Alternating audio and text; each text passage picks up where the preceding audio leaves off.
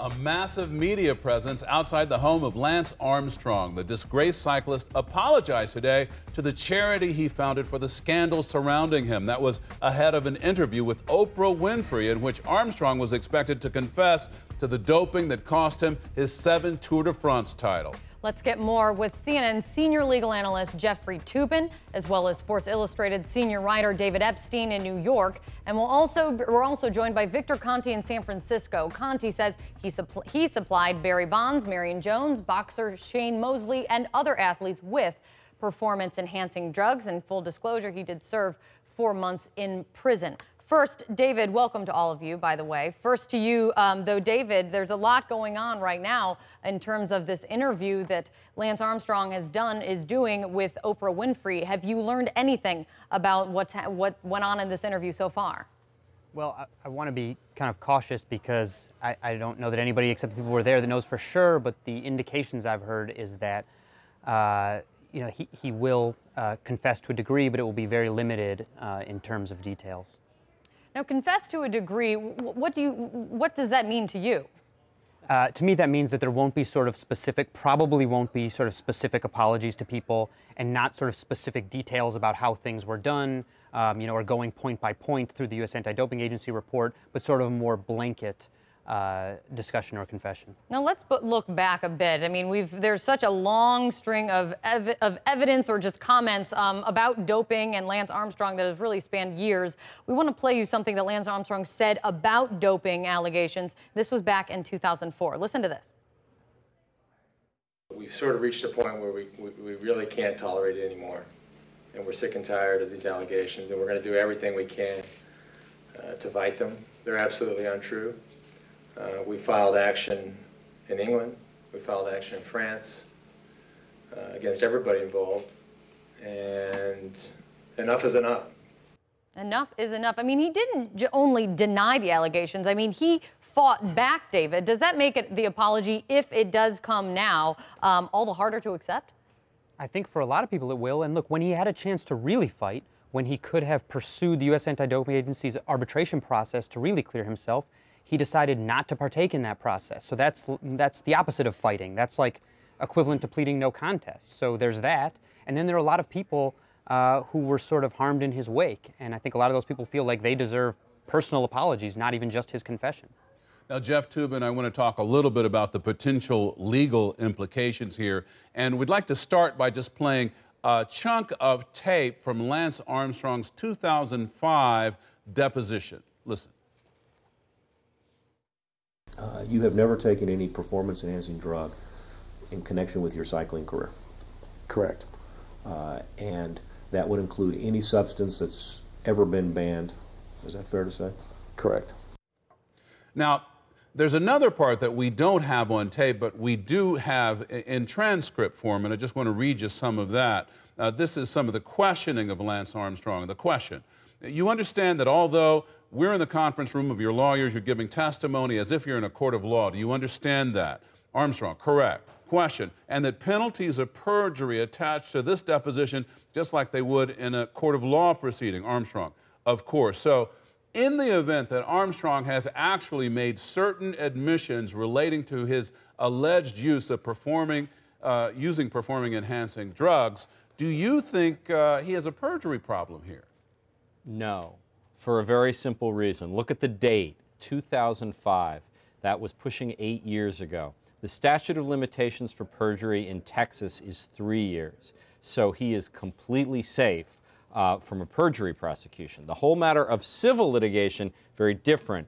But for a criminal case, I don't see how that could be the basis of one. So by civil litigation, you mean he could be sued? Correct. And he already has been sued by the London Times. You heard that in that piece of tape we just played that he had sued the London Times for making an allegation about performance-enhancing drugs. He actually received a substantial settlement from the London Times, and now the paper is suing to get that settlement back. There have been a number of possible lawsuits already discussed. For example, the Tour de France prize money, which is over $3 million. They are considering legal action to get that back because he is apparently, and again, we don't know precisely what he's saying, he's acknowledging that he won the Tour de France while using prohibited drugs, which would be a fraud, entitling perhaps a civil action against him.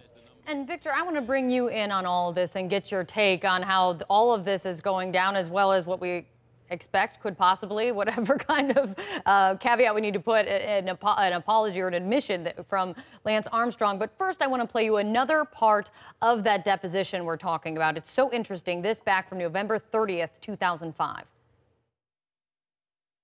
You've never used your own blood for doping purposes, for example. Absolutely, that would be banned. Okay. I'm not trying to agitate you. I'm just trying to make sure your testimony is clear. Okay. Okay.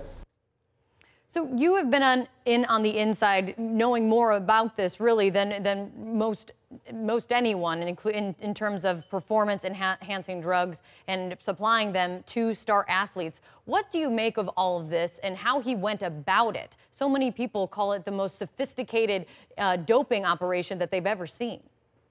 Well, allegedly. It was a very sophisticated program. In the USADA report on pages 129 through 139, it's almost a blueprint as to how you circumvent the anti-doping policies and procedures in place. I would like to say I'm very glad to hear the discussion about these people that have been bullied and sued. I don't know what's worse, the cheating. I was very much involved with this, and I decided early on that the best thing to do was to step up and tell the truth and to do it for all the right reasons. As a result, 2 lawsuits were filed against me, one by Marion Jones in the amount of $25 million and the other by boxer Shane Mosley in the amount of $12 million. These were simply fraudulent lawsuits. They lied in their declarations that were filed. Thereafter, when confronted, of course, I prevailed in both of these cases, but I do understand these people, the support team members, as an example, around Lance Armstrong, and how they feel they didn't have the resources to defend themselves against someone like a Lance Armstrong. I also feel that there's an accountability by the legal advisors that he has. My opinion is they knew full well that he was using performance-enhancing drugs, and they knew that he was committing fraud when he filed these declarations as a part of these lawsuits. So I don't know what's more damaging. Is it the fact that he used the drugs in competing against other athletes, or the cover-up and the damage that he caused to all those people thereafter? So when you look at all of that and you see where we are today with the possibility that he will be admitting doping, do you think he can redeem himself? Listen, the longer that you lie and you carry on like this, as an example, Marion Jones, she lied for about an 8-year period, filed lawsuit against me, and everybody remembers her on the courthouse steps crying and weeping. And when I looked at Marion, I saw her children and I saw her mother, and I realized they didn't lie, they didn't cheat, they didn't do anything wrong, yet they suffered tremendously. I didn't think it through. I'm not so sure Lance Armstrong has thought this all through. It wasn't until I got into a prison camp and my family members came to visit me, and I looked in their eyes and I saw the pain and suffering that I had caused to them, when I realized how reckless that I had been in making that decision to join this culture of PED use in sports. And it was a mistake. It was wrong. It was all wrong for me. And David Epstein, that question we hear again and again, why should people care about athletes using performance-enhancing drugs when there are many people who say we glorify athletes too much when we should be glorifying, say, scientists or academics? Well, it's a complicated question. It sort of depends where you want to start from. But at its basis, if you care about sports, I think, there's hardly anything in the entire universe that's more dependent upon agreed-upon rules for its basic values than sports. So if you care about sports, that's one issue. There's the other issue of doing things that are against United States law, or the other of whether ends justify the means. And so I think there are a lot of angles, and people aren't required to care. But I think if you care about athletes following U.S. law like other people do, and respecting sort of the very basic building blocks of what we think is valuable in sports, then it's probably something that you care about to a degree. And when you watch how this thing, I mean, how many years there have been these allegations and where this whole story has come to today, so many people are asking, myself included, why now? Why would he admit it now, David? Is it he's hit rock bottom, or is there something else? I mean, there's no other choice. So I think the strategy, in the retrospect, it looks like deny as long as you absolutely possibly can. And then maybe there's something, there's nothing else to be really gained from denying anymore.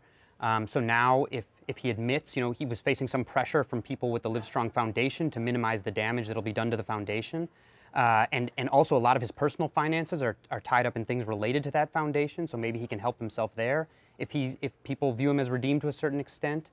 And then he also wants to get back to competing. He's not the kind of guy who's going to go on a run on the weekend for fun. He needs to be timed and beat people and have a number and official records. And this confession won't help that at all. But if after this he goes and collaborates with anti-doping authorities and gives them substantial new information that they didn't already have, maybe he'd be doing triathlons again by the time he's 50. Jeff Toobin, there's also that issue of proportionality. Certainly, if he admits to this, it's bad, but by the same token, he's done a lot for cancer research, and shouldn't that go into the equation in the long run? Well, it does, and all of the issues we're dealing with now are really about his reputation, and there is no court of reputation in the United States. People are going to make up their own minds about him. I think it is undoubtedly clear this guy has done a tremendous amount of good in terms of cancer. He has also lied egregiously and bullied and intimidated people who were less powerful than he is. Both of those appear to be true.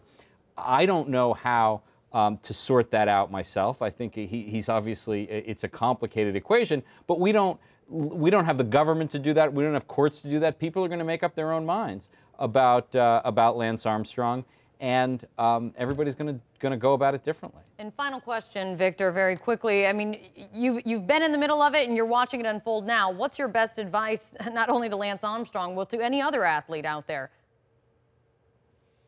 I'm now working with a fighter by the name of Nonito Donaire, and he is enrolled in a program called VADA, Voluntary Anti-Doping Association, and he is tested 24/7, 365. 2012, he won Fighter of the Year. So my point is, you can do it clean. You can win without the use of drugs. There is a use or lose mentality that has existed for decades. You need to step up, do it the right way. It can be done. And don't make that decision that I made. And we look at this whole series of elite athletes that have all went down. They made bad decisions. It didn't serve them, and it won't serve you. Jeffrey Toobin, David Epstein, Victor Conte, thank you so much for your time. Again, we are still awaiting to hear exactly what comes out of that interview, and if it is possibly Lance Armstrong admitting that he did what he is alleged to have done. Still ahead, exactly 1 month since the Newtown school tragedy, CNN's Anderson Cooper is there, and we'll get an update from him coming up next.